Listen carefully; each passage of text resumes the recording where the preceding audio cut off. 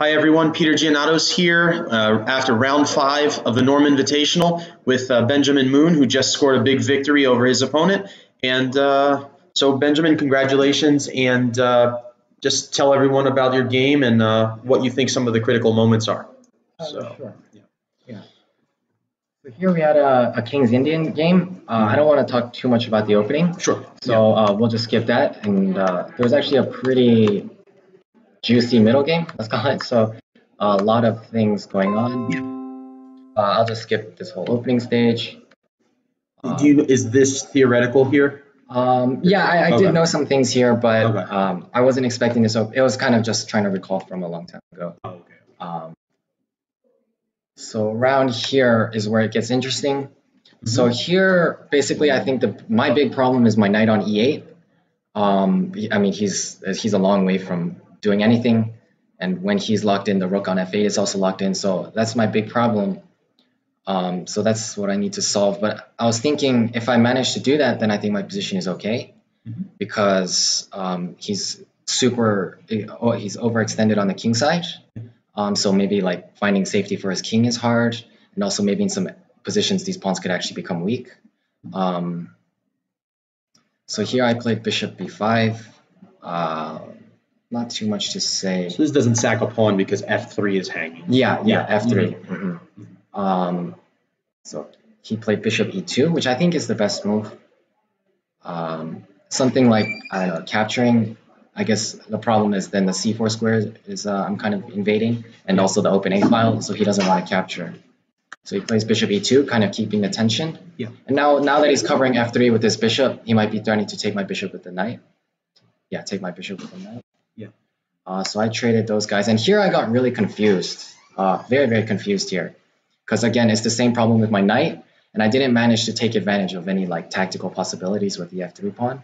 So now I'm just left with this knight. So I burnt a lot of time here, and then I decided it was best to go for this position. So here's the same story. So now all the tactical possibilities are gone, and it's just a question of trying to get my knight out, right? And then again, I think if I can get him out, then I'm doing okay.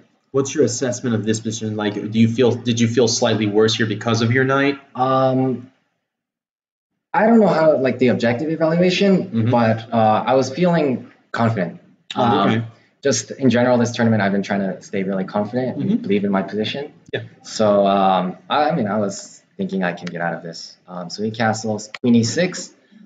So the plan is c6, knight c7. You know, getting that knight out. He doesn't really have any other ways to get out. Knight d3, hitting my pawn, a5, knight f4. So it looks like my queen is running out of squares, but I can kind of go back and forth between e5 and e6, and it's kind of very hard for him to find the right way to kick me out. So queen e5, he defends the b2 pawn. Here I'm thinking if he plays knight d3, I mean, he can force a repetition if he wants, because queen g3, he just blocks the check, and I'm not actually winning this pawn because of my queen gets trapped. And then I wouldn't want to go into this endgame when my knight is not out yet. So I would probably have to go back to e6. So here he can repeat if he wants. But he was going for the win with rook ab1. So c6, same plan, getting my knight out. Queen c4.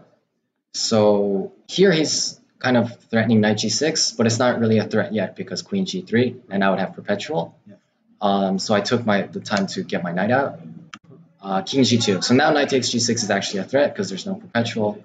Here I played king h7 to get rid of his knight takes g6 threat. But here I was actually feeling like I'm much worse. I mean, my knight isn't really going anywhere. To e6 he'll always just take it. And knight d3 is a threat in some positions to force like an endgame. I'm not sure what's going on. Rook fd1 is a nice move. So that was kind of the downfall of king h7. I spent a lot of time thinking about it because if I play rook ad8 here, I can't because he has queen takes f7. So it kind of looks like he's invading here.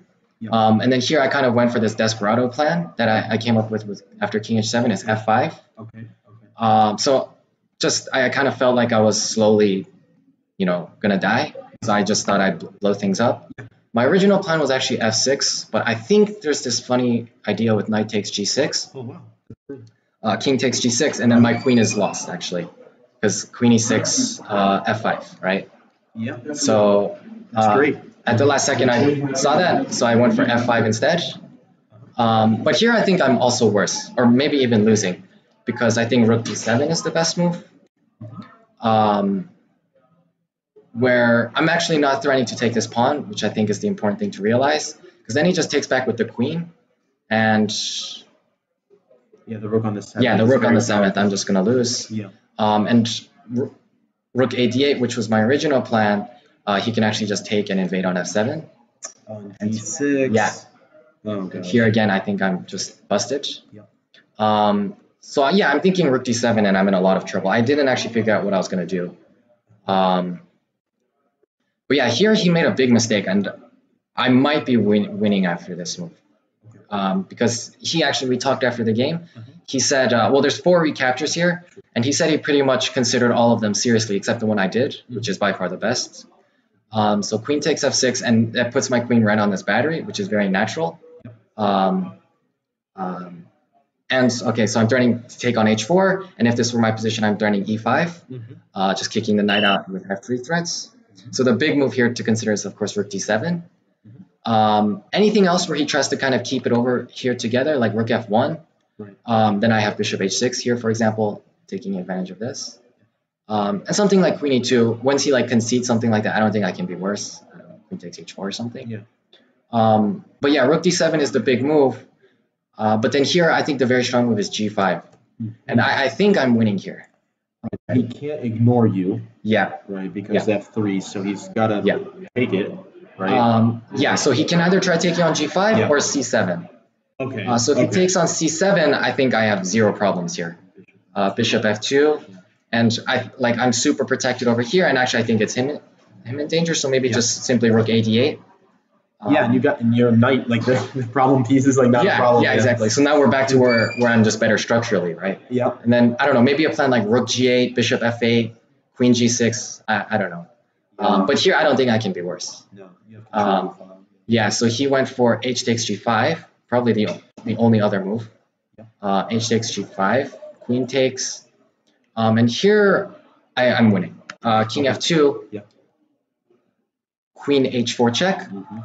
I saw a funny variation over here. It's probably never going to happen. Yeah. But if he tries to run that way, queen h2, obviously he can't go back. And if he comes here, I don't do anything with taking this knight. Like rook a d8 is actually just... I thought it would be... There's no way out. I thought it would be nice to win like that, but he goes back. Yeah. And rook takes f4, which seems like the big idea here. Right. Probably... Well, he said he was going to play rook h1, which makes a lot of sense. And queen g5, king f2. Okay. Where like there's pins here, there's this rook on my king, this rook is still on the 7th. Yeah. So it's kind of ugly. Yeah. But here I think I found a really, really nice move, bishop e5, where I think the game is just ended. Yeah, now you have rook G, you introduce rook d8 with check. Yeah. I'm threatening to win the knight for free. My bishop comes here to defend the knight. Right, rook g8, my queen is protecting the pawn. So everything is under control, and I just introduced a whole bunch of threats. Yeah.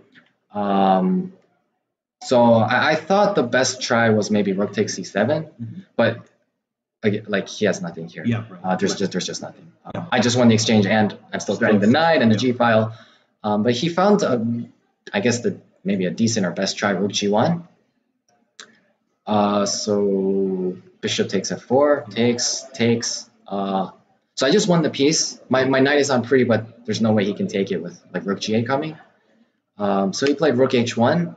The point is, if rook g8, then queen takes g8, right?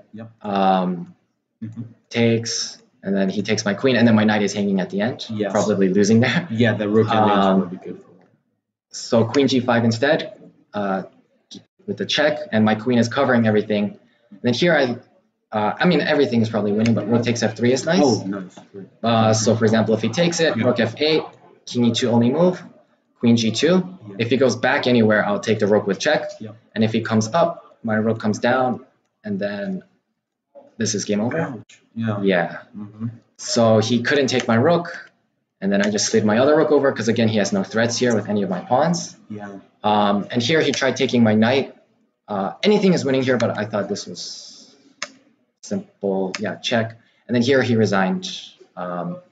If he ever runs anywhere here, that's coming on the line of my queen, so it takes. And if he runs here, queen g2 is ending. There's no way out. Yeah, so he resigned. Yeah. Well, I mean, it was a complicated game, and that's what I guess you're looking for in these tournaments where you need a big score, like +4. So it may have not have been like the most perfect game, but it was once the complications start, it seemed like you got the better of the position. Prior to that, I'm not sure what was happening there, but after f5, I think you're right. Like what you were suggesting with rook to d7 would have been a better chance for him. And then, you seem to get in the position after f5.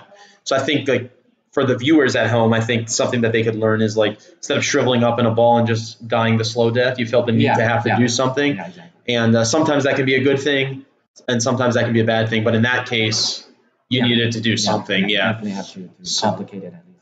Yeah. Well, congratulations. That puts you at is that 4 out of 5? Yeah, I have 4 out of 5. Yeah, so 4 out of 5. So good standing in the tournament, and So we won't talk too much about specific results needed and so forth. But so just I guess keep doing what you're doing. If you can score 80, keep at 80% the whole time, then you're good. So anyway, congratulations and good luck in the rest of the tournament.